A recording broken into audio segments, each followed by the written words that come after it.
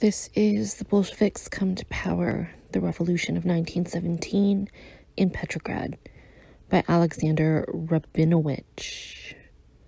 Chapter 1, The July Uprising.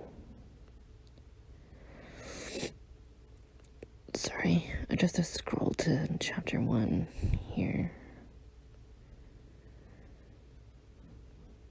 Okay. The July Uprising. Chapter 1. Still some 25 miles from the capital, the mud-spattered, dark green carriages of the Finnish railway train wound their way through pine and fir-covered, boulder-strewn hills, broken here and there by clusters of tidy log cottages. It was the first run of the morning. Seated on hard benches, smooth from wear, in a dilapidated carriage occupied mainly by respectably dressed summer residents of the Finnish countryside, commuting to work in Petrograd, Lenin, his younger sister Maria, and his comrades Bolsheviks, an authority on Russian religious sects, who had been active in the Russian Social Democratic Party from its earliest years, and Saveliev, the university-educated son of a minor noble, also a long-time party member, talked together animatedly. About 9 o'clock, the train crossed the Sestra River, a narrow, meandering stream that served as a boundary between Finland and Russia. Minutes later, it slowed to a stop at the small border station of Belostrov. Up the track, a machinist uncoupled the locomotive, which, chugging and hissing rhythmically, moved off slowly to take on wood and water. Conversation between Lenin and his companions was interrupted at this point by an officious border inspector who popped into their compartment and commanded sharply, "Documents, show your documents, have them ready." Many years later, Bolsheviks recalled his uneasiness as he and his friends handed their papers to the waiting inspector. Lenin was traveling on his own passport. Would the name Ulyanov arouse suspicion? The inspector stamped all 4 passports with only a perfunctory glance and hurried on. During the 20-minute stopover at Belostrov, Bolsheviks rushed off to fetch the morning papers, while Lenin, Saveliev, and Maria Ilinichna ordered coffee at the station buffet. Bolsheviks soon returned with several late editions, and Lenin bounced on them for news of the uprising in Petrograd, or pounced on them for news of the uprising in Petrograd. Prominent stories in almost all the papers carried details of the previous day's events. From all indications, it appeared that the movement of armed soldiers and factory workers into the streets had been triggered in mid-afternoon by soldiers of the several thousand-man 1st Machine Gun Regiment. 1 or 2 machine gunners had been dispatched to each major factory and military unit, where, more often than not, their appeals for insurrection had been greeted with enthusiasm. By early evening, upper-class citizens had disappeared from downtown streets, and thousands of soldiers in full battle dress, and workers carrying banners, many of the latter accompanied by their families, were demonstrating outside the Mariinsky and Taurida palaces, headquarters of the provisional government and the Soviet respectively, demanding the transfer of power to the Soviet. According to these accounts, large groups of rebelling workers and soldiers had gone out of their way to parade past Bolshevik headquarters in the Kshezinskaya mansion, a sign of Bolshevik involvement in preparation of the uprising and of the authority of the party among the Petrograd masses. Insurgents in motor cars commandeered on the streets and in military trucks, bristling with machine guns and decorated with red banners, had been observed weaving about the city all evening unhindered. There were numerous reports of random rifle and machine gun fire in widely scattered areas. The extent of casualties was as yet unknown. At rail stations, long lines of alarmed, well-dressed Petrograders queued up for tickets and prepared to leave the city. With the consent of the guards on duty, insurgent forces had taken control of the psychologically and strategically important Peter and Paul Fortress. According to last-minute dispatches, a group of rebel soldiers had made an unsuccessful attempt to capture War Minister Kerensky. In addition, the left appeared to have secured a major victory in the workers' section of the Petrograd Soviet, which on the previous evening had broken with the leadership of the Central Soviet organs by endorsing the idea of transferring power to the Soviets and forming a commission to help give the mass movement a peaceful and organized character. At the start of the trouble, the government and the Soviet had appealed to soldiers and workers not to go into the streets.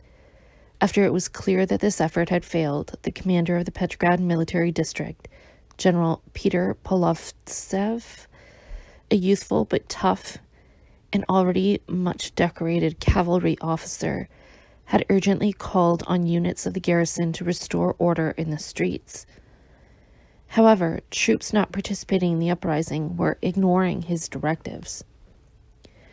Late in the evening, Polovtsev had published a ban on further demonstrations of any kind. Meanwhile, both the cabinet and the all-Russian executive committees had been meeting in emergency sessions on and off throughout the night in connection with the expanding crisis. In these early reports, there was little consensus about what had sparked the uprising. One of the day's featured stories was that several cadets had resigned from the cabinet because of differences with socialist ministers over government policy toward the Ukraine. Some observers took it for granted that the developing insurrection was directly related to the apparent breakup of the coalition. Thus, a correspondent for the cadet newspaper Rek suggested that the latter development had provided the opportunity for soldiers in a few military regiments and workers in some factories to demonstrate their preference for the transfer of all power to the Soviets. Other observers attributed the disruptions to dissatisfaction among garrison troops with brutal measures adopted by military authorities to deal with frontline units that refused to advance against the enemy. Despite differences as to the precise issue that had triggered the movement to overthrow the government, virtually all commentators seemed agreed that the Bolsheviks, more than any other political group, were to blame for the trouble. A writer for Izvestia, the newspaper of the Central Executive Committee in the Petrograd Soviet, concluded that a part of the Petrograd proletariat and garrison had come into the streets with arms in hand under the influence of totally irresponsible Bolshevik agitation. In his view, the Bolsheviks were attempting to make use of genuine dissatisfaction and unrest among the proletarian and soldier masses for their own purposes. An editorial in Bolsheviki Vedomosti, a non-party liberal daily, put the matter more directly. What is this? Queried the writer theoretically or rhetorically. The realization of the unfulfilled Bolshevik lust of June 10th, an armed uprising against the provisional government and the majority of the organized democracy. Years later, Bolshevich recalled that during the trip back to Petrograd, Lenin was alarmed most of all by the fury toward the Bolsheviks that was sharply reflected in the July 4th papers. The third warning bell announcing the train's impending departure interrupted Lenin's thoughts. Gulping his coffee and grabbing up the papers, he bounded after his associates, who were hurrying back to their compartment. Once again, settled in his seat, Lenin fell silent, absorbing the rest of the day's important news. On this summer morning, the papers reported more than the usual upset over the increasingly critical shortages of food and fuel. On July 2nd, the Minister of Food Supply, Peshekhanov, had summoned representatives of the Central Petrograd Food Supply Board so that they could be apprised of the growing emergency. The report of a board staff member spelled out the dimensions of the existing food supply breakdown in the Petrograd area. It revealed that even with a reduction in rations, grain reserves would barely last until September. The Food Supply Board had recently purchased 100,000 poods. A pood equals 36 pounds of rice in Vladivostok. Deliveries to Petrograd were delayed by shipping difficulties. Milk deliveries had fallen sharply, largely because of currency problems with Finland, Petrograd's main source of dairy products. Supplies of feed grain and hay reaching Petrograd were a scant third of the necessary minimum. Deliveries of eggs and vegetables were also sharply reduced, in part because authorities in several provinces were not permitting outbound shipments.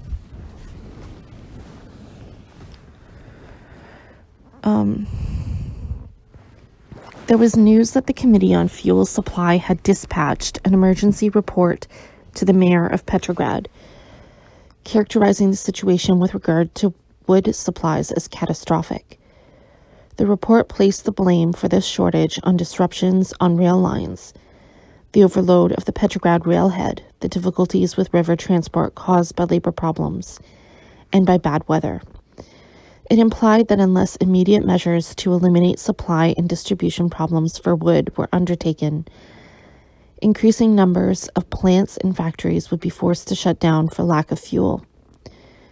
A related report indicated that the growing fuel emergency had impelled officials of the Moscow Stock Exchange to forward an urgent memorandum to the Ministry of Trade and Industry in Petrograd.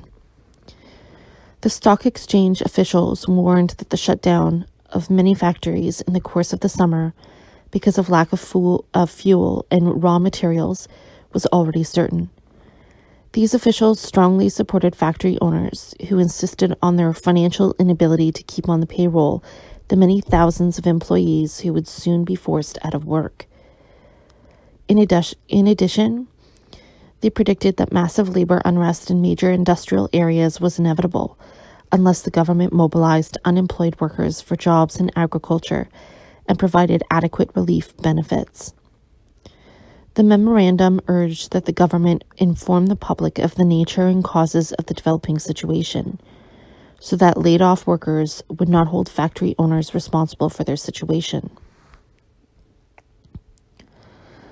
The main government committees charged with organizing elections to the Constituent Assembly and preparing a land reform program for its adoption were continuing their deliberations. The previous day, the Elections Committee had spent many hours debating how members of the armed forces would be represented in the Assembly. Meanwhile, the Land Reform Committee heard reports from representatives of local land...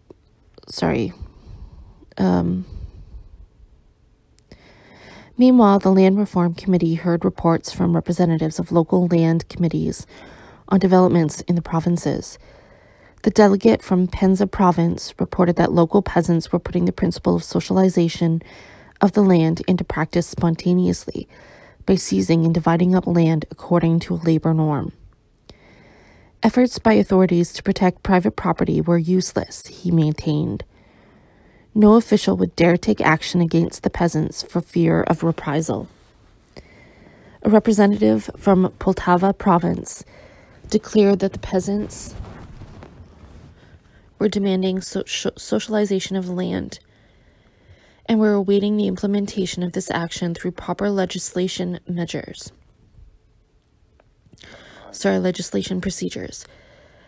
It is clear to me, he went on, that to avoid land seizures, it is necessary for the government to prepare laws on the leasing of land, the prohibition of land purchases and sales, and the conservation of forests.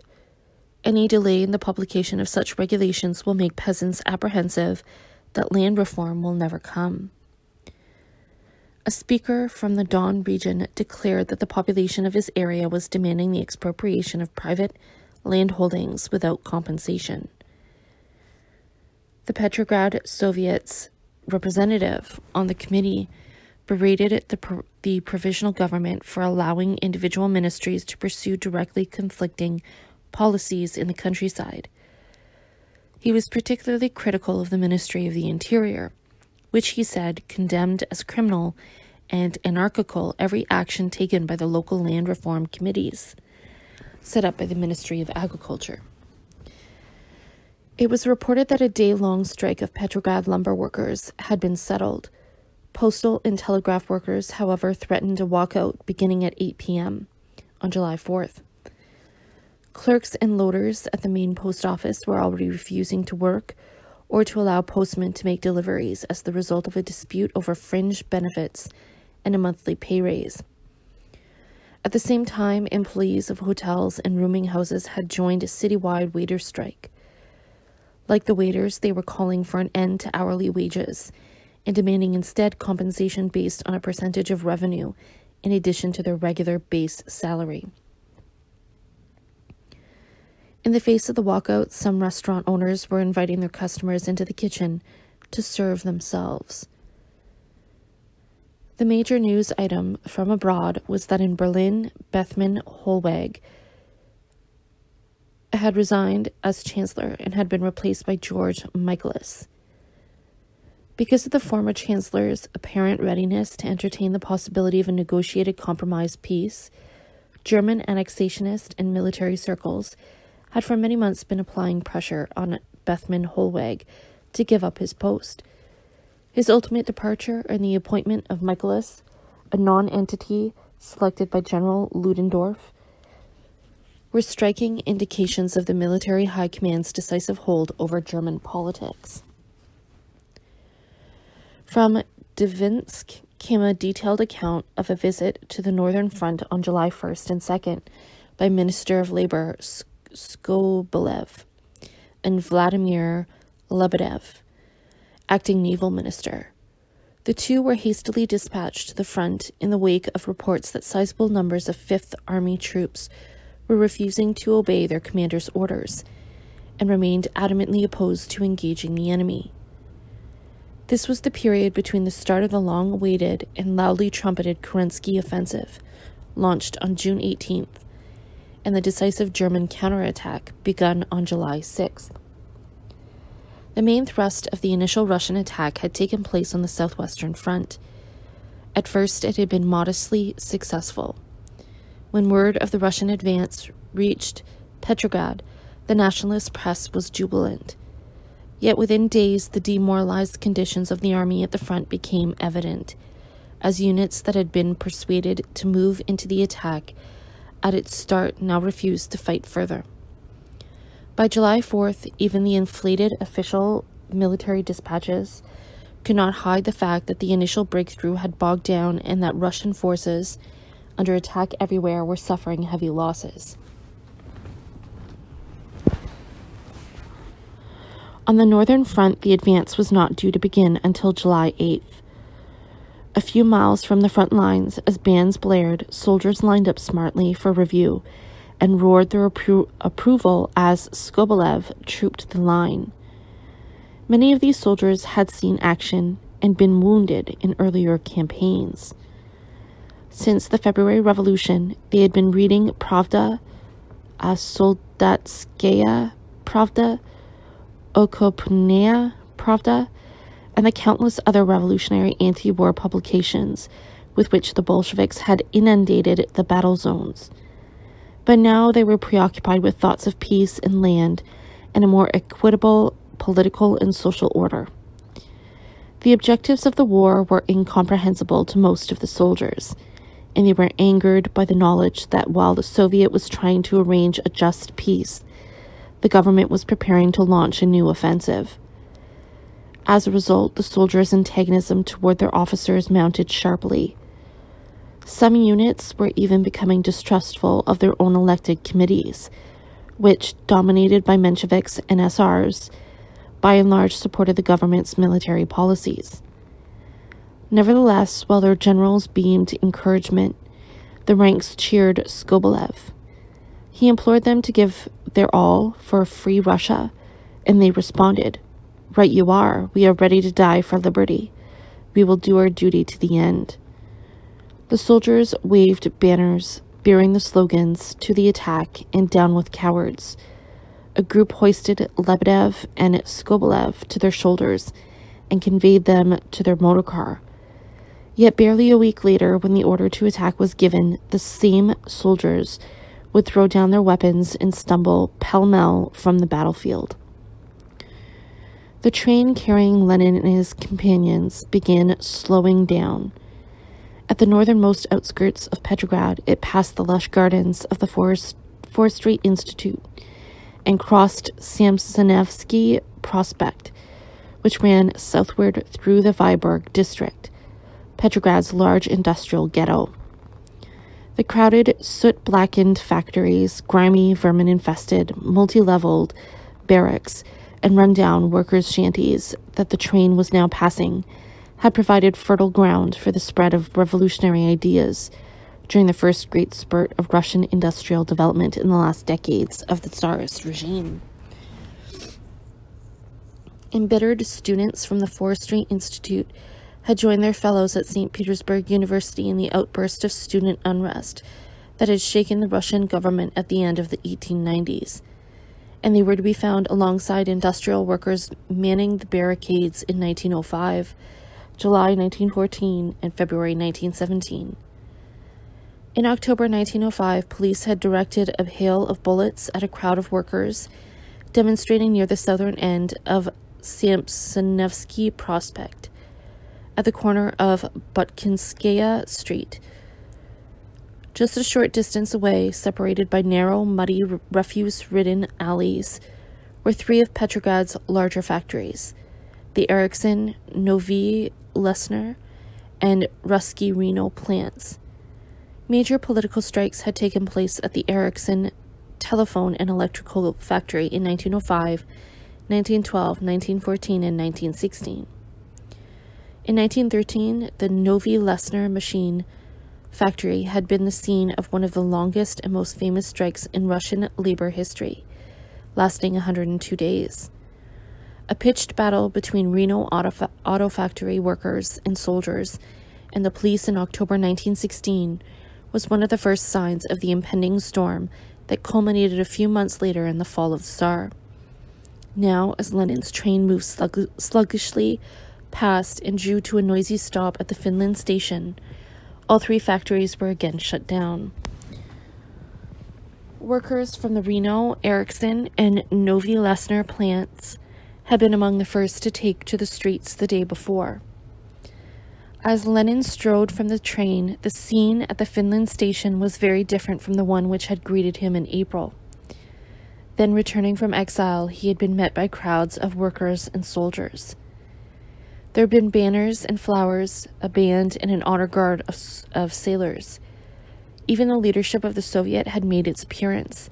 Nikolai, I can't pronounce this, Chekhaidze, chairman of the Petrograd Soviet, had been among those welcoming Lenin in what formerly had been the imperial waiting room. On that occasion, Lenin had driven to Bolshevik headquarters, perched atop an armored car, accompanied by an imposing procession of party functionaries, workers, and soldiers. Now, as Bolshevich hastened off in search of a taxi, there were no bands or welcoming speeches. An acrid odor of steam, stale food, and sweat permeated the humid summer air. Porters hustled about their tasks. From a booth draped in bunting, an elderly matron with pince-nez gesticulated wildly as she exhorted passers-by. Support our revolutionary soldiers. Sign your liberty loan pledges here. On the square outside, throngs of workers and soldiers milled about, preparing to renew their demands for immediate peace and the transfer of power to the Soviets. During the more than 200 years since its founding by Peter the Great, the Russian imperial capital, like pre-revolutionary Paris, had become divided into sharply defined socio-economic districts. Generally speaking, the central sections of the city, encompassing the southern parts of Vasilivsky Island and the Petersburg side on the right bank of the Neva, and much of the left bank extending from the river to the Obvodny Canal, were the domain of the upper and middle classes, while most factory workers lived and worked in the outer industrial districts. The central sections boasted the luxurious Rococo and neoclassical palaces of the royal family and high aristocracy, the massive edifices that served as headquarters for imperial officialdom, the imposing Isaac and Kazan cathedrals, and the granite river and canal embankments, which together made Petrograd one of Europe's most beautiful capitals. Here, too, were centers of Russian culture, such as the Royal Mariinsky Theater, home of the opera and the famed Imperial Ballet, the Royal Alexandrinsky Theater, where the best in European drama and comedy alternated with the classics of Gogol, Turgenev, and Tolstoy, and the Petersburg Conservatory, on whose stage the most accomplished musicians of the time performed.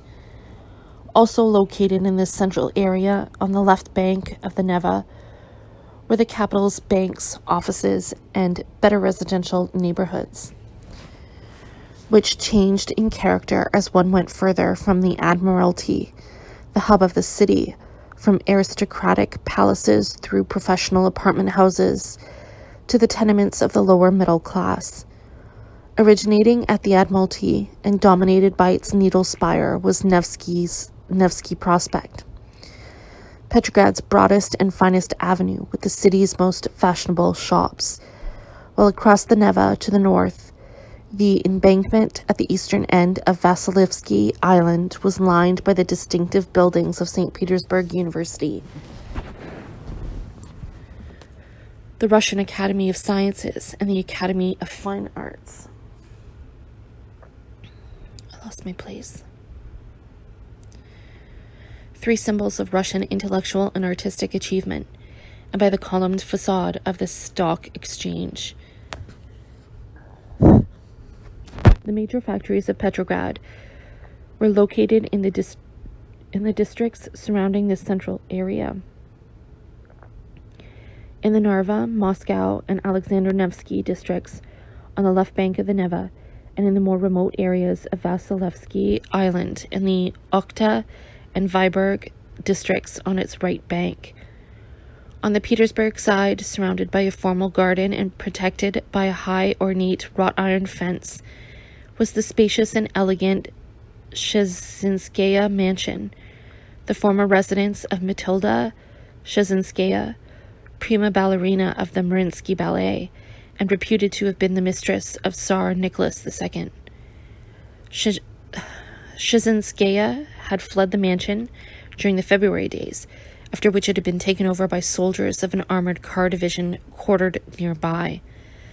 In early March, the Bolsheviks, then operating out of two cramped rooms in the attic of the Central Labor Exchange, requested and received permission from the soldiers to make the building their headquarters. In short order, the Central Committee, the Petersburg Committee, and the Bolshevik military organization were comfortably established in different parts of the mansion. From the Bolsheviks' point of view, the Shchezinskaya mansion was ideally situated. A stone's throw from the Peter and Paul Fortress and the Cirque Moderne, a cavernous concert and assembly hall, now the scene of frequent political rallies, it was also close to many military barracks, as well as to the teeming factories in the Vyborg district. The move to the Shchezinskaya mansion coincided with the party's spurt in membership and popularity following the February Revolution. The new headquarters, over which flew the red standard of the Central Committee, soon became a magnet for disgruntled workers, soldiers, and sailors. The mansion's spacious basement housed the military organization's Club Pravda, while the grounds outside the building became the scene of round-the-clock rallies. Each day from early morning until late at night, Sergei Bagdatiev or Moisey Volodarsky or another of the party's more popular agitators could be seen atop a rostrum overlooking the street, haranguing crowds of passers-by. Approximately once a week, elected representatives of party committees in the various districts of the capital assembled at the Shezinskaya mansion for business meetings. It was to a stunned late-night gathering of some 300 party leaders in the ornate, white-columned drawing room that Lenin had first personally outlined his new program upon his return to Petrograd on the night of April 3rd. Several weeks later, the mansion was the meeting place for the Bolsheviks' April conference.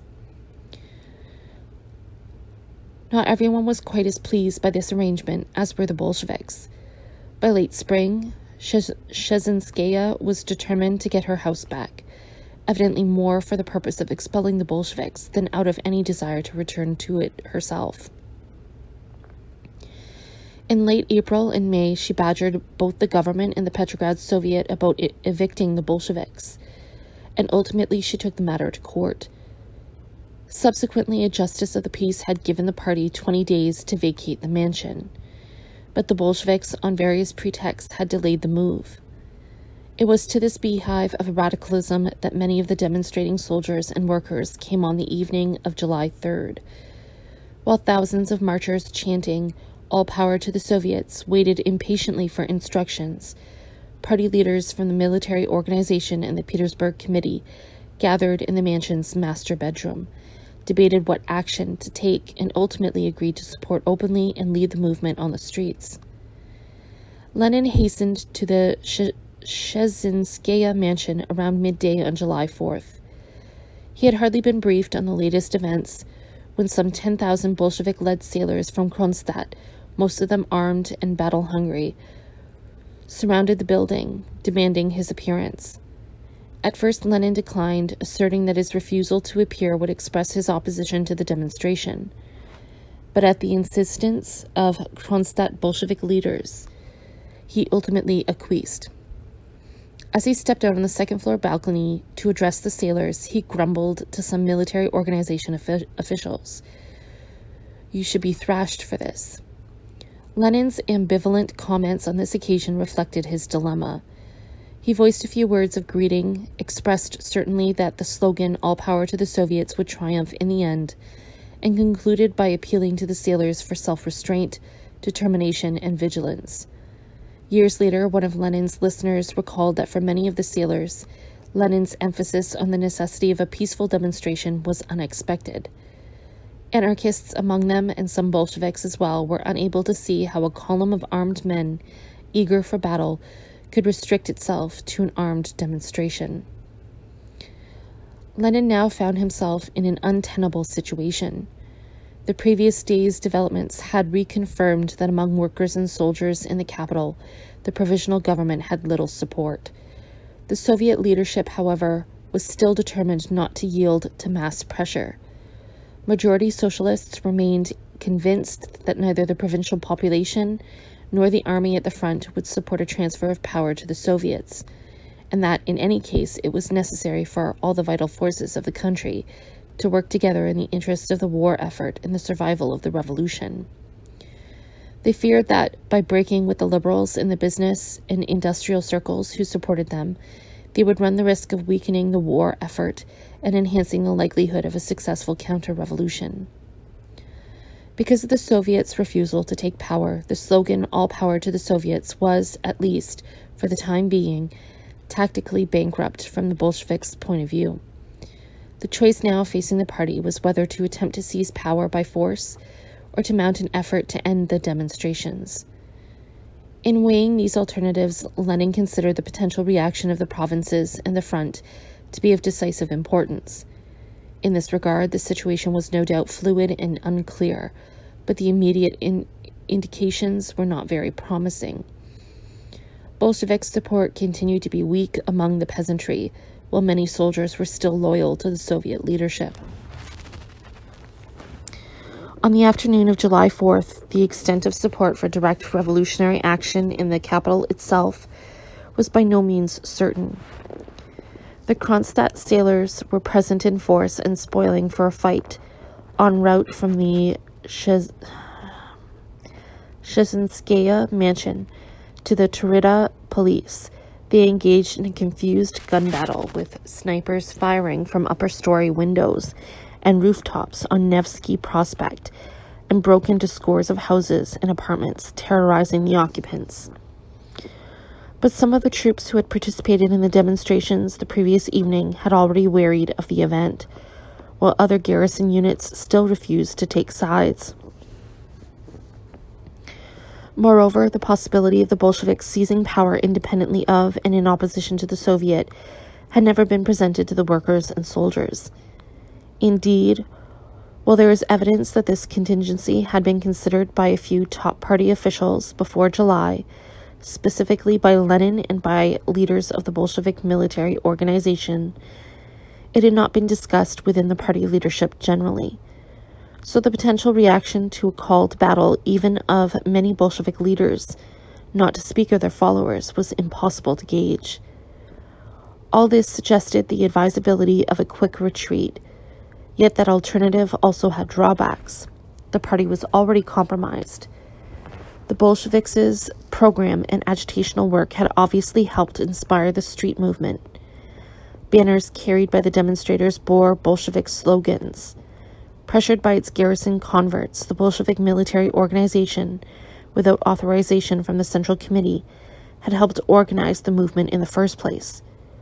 To be sure, on the afternoon of July 3rd, the Central Committee had made genuine attempts to hold back the movement. However, only a few hours later, with the demonstration already in progress, the leadership of the military organization and the Petersburg Committee, followed belatedly by the Central Committee, had reversed the party's earlier stand and publicly endorsed the demonstrations.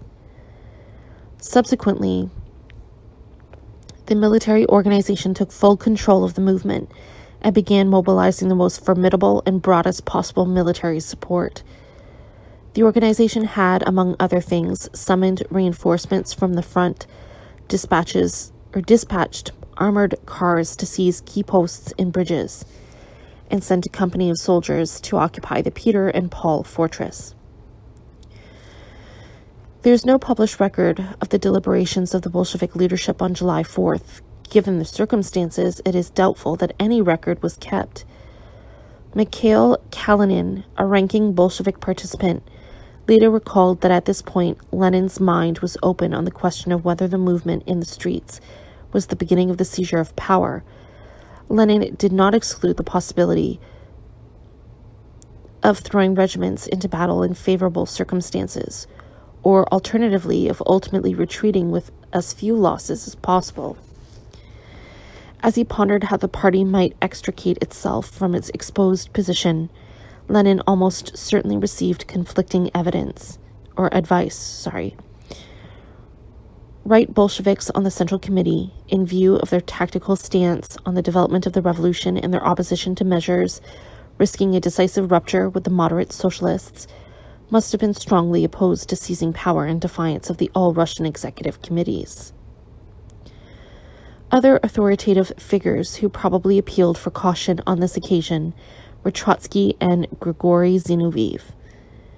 Among associates in the party, the curly-haired, pudgy Zinoviev, the son of a Jewish dairyman, was known primarily for his talents as a writer and party organizer.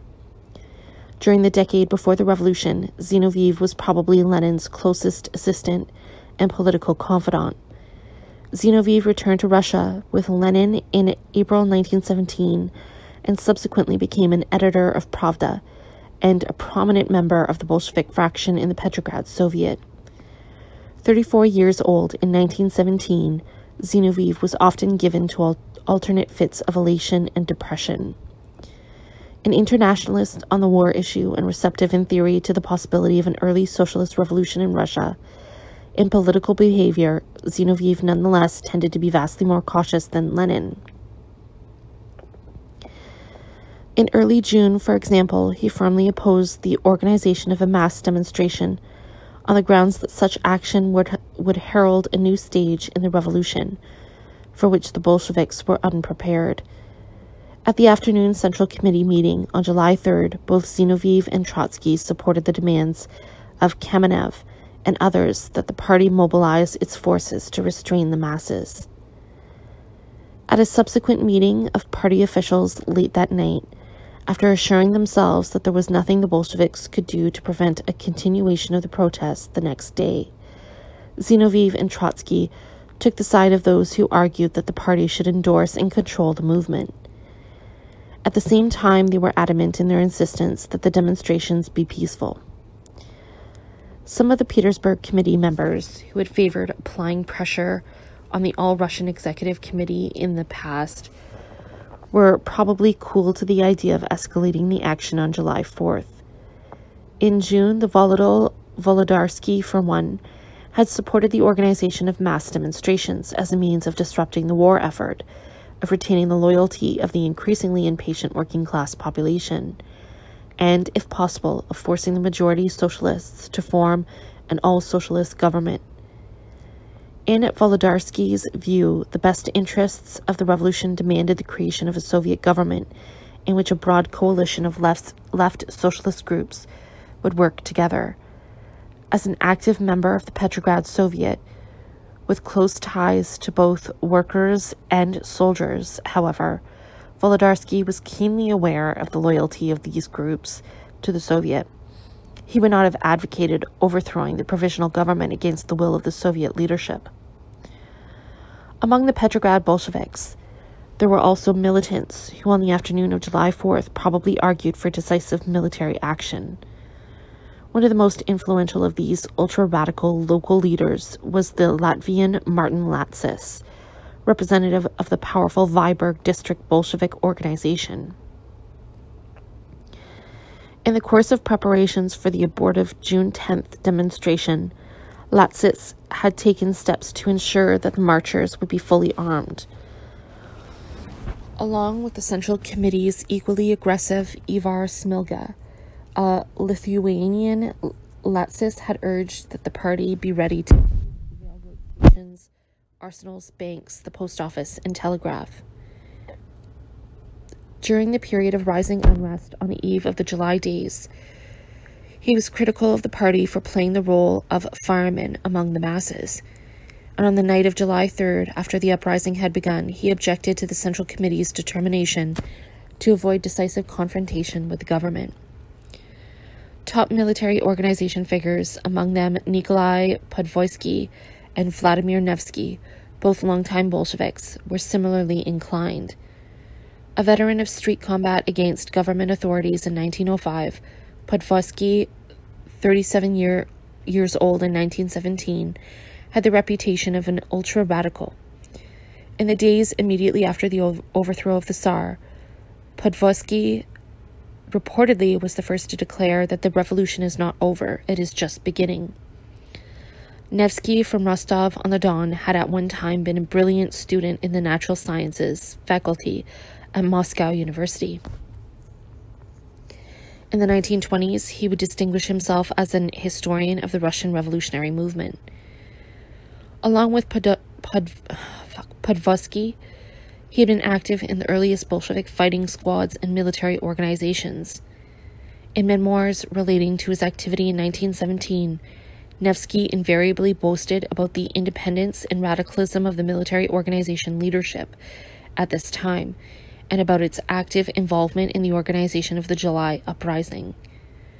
According to him, on July 4th, military organization leaders waited for a signal from the Central Committee to carry the affair to its conclusion. Several hours after Lenin's return to Petrograd, word reached the Shezhinskaya mansion of two new factors that were ultimately of decisive importance. First, it was learned that the helplessness of the government, the unwillingness of garrison units to come to the rescue of the government or the Soviet, the threat posed by the arrival of the Kronstadt sailors at the Taurida Palace, an expanding anarchy and bloodshed in the streets had impelled the all-Russian executive committees to call for troops from the front to re-establish order. In response to this appeal, Menshevik and SR-controlled army committees on the Northern Front were already forming composite detachments for immediate dispatch to the capital. Second, word was leaked to the Bolsheviks that high-level government officials were attempting to mobilize garrison troops against the Bolsheviks by accusing Lenin of having organized the July uprising at the behest of enemy Germany. The charge that Lenin was a German agent was not new. The rightist press had been leveling such accusations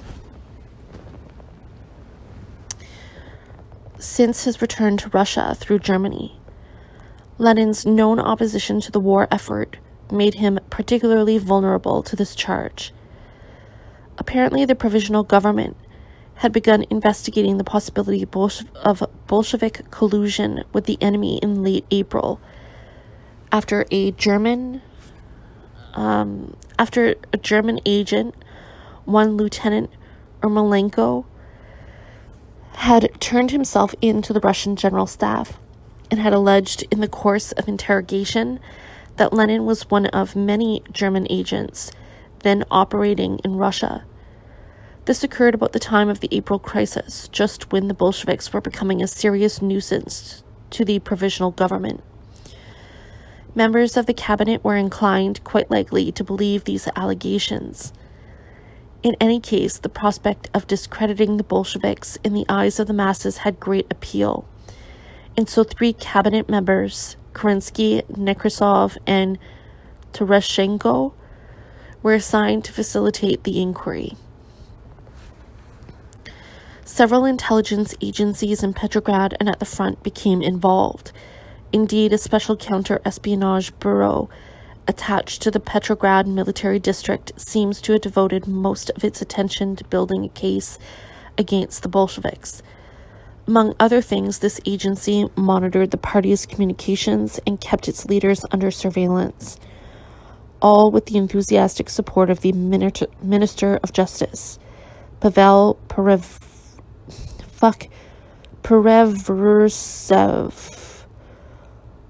Only the Counter-Espionage Bureau, he is reported to have declared, could save Russia.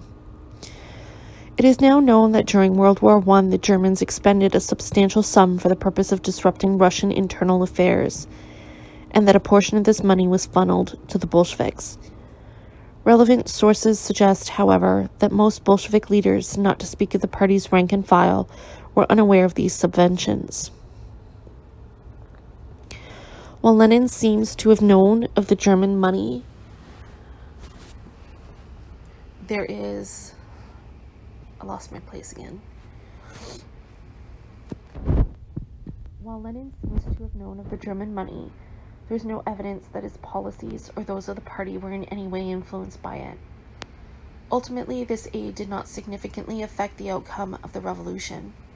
As for the July events, the charge that the uprising was instigated by Lenin in cooperation with the Germans was obviously groundless. From mid-June on, as we have seen, Lenin had worked with energy to prevent an insurrection from breaking out. At the time of the July days, the official investigation of Lenin's German connections, such as they were, was incomplete. But with the government apparently on the verge of being overthrown, officials of the Counter-Espionage Bureau decided to act with all deliberate speed. They concocted a plan to use the bits and pieces of incriminating evidence already collected to convince representatives of previously neutral garrison units not only that the Bolsheviks were recipients of German funds, but also that the street demonstrations were being directed by the Germans. If the plan worked, they reasoned, garrison units would provide the troops necessary to defend the government, restore order, and arrest the Bolsheviks. The scheme was presented to Perevrsev, and he gave it his approval. Defending his decision several days later, the Minister of Justice explained, "I felt that releasing this information would generate a mood in the garrison that would make continued neutrality impossible. I had a choice between a proposed definite elucidation of the whole of this grand crime's roots and threads by some unspecified date, or the immediate putting down of a rebellion that threatened the overturn of the government." Thus, late on July 4th, the Counter-Espionage Bureau invited representatives of several garrison regiments to General Staff headquarters, where they were briefed on the case against Lenin. All witnesses agreed that these representatives were genuinely shocked by the disclosures. For their part, officials of the Bureau were so encouraged by the apparent potency of their case that they decided to make portions of the evidence available to the press. Because officials of the Counter-Espionage Bureau were concerned that accusations against Lenin coming directly from a government agency would be suspect, two outraged citizens, Grigory Alexinsky, a former Bolshevik representative in the Duma, and V. Pankratov, an SR, were hastily recruited to prepare a statement on the charges for immediate circulation to newspapers. It should be emphasized that the actions of the Counter-Espionage Bureau, the Minister of Justice, and later Alexinsky and Pankratov were taken without the sanction of the full cabinet. As it turned out, at the time of the July uprising, ministers Nekrasov, Tereshchenko, and Lvov felt strongly that while the Bolsheviks were indeed receiving money from the Germans, the evidence against Lenin, then in the hands of the government, was inconclusive, and that premature disclosure would prevent any possibility of ever substantiating it. During the evening of July 4th, Lvov had personally appealed to all newspapers to withhold publication of the charges against Lenin. Of course, the information already passed to regimental representatives could not be prevented from spreading throughout the garrison, and the impact of the disseminated charges, together with rumors of massive troop movement from the front, was decisive. At 1 a.m., July 5th, previously neutral regiments began marching to the Taurida Palace, where the all-Russian executive committees were in session, to proclaim their loyalty to the Soviet and the government. The immediate crisis having passed, the executive committees quickly adopted a resolution pledging support to what remained of the provisional government. The resolution also called for the convocation in 2 weeks of a meeting with representatives of provincial Soviets, for the purpose of reaching a final decision regarding the composition of a future cabinet and the question of establishing a Soviet government. These developments late on July 4th, that is, the dispatch of loyal troops from the front and the abrupt shift in the mood of a number of garrison regiments, were, of course, fully as damaging for the Bolshevik cause as they were providential for the provincial government. By late evening, the effect of both factors on the mood of previously passive garrison units was already becoming apparent.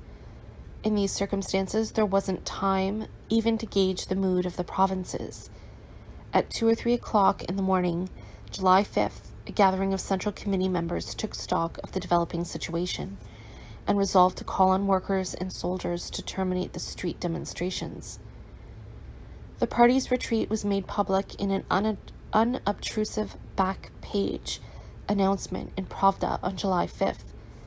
It has been decided to end the demonstrations, the announcement explained, because the goal of presenting the slogans of the leading elements of the working class and the army has been achieved. This explanation was transparently false. The goal of the radical elements in the Petrograd garrison and of the Bolshevik extremists who had triggered the July uprising in the first place had been the overthrow of the provisional government.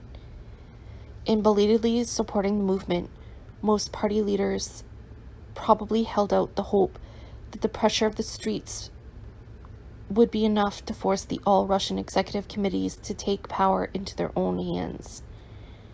As it turned out, neither the extremists' aims nor the more limited hopes of party moderates were realized.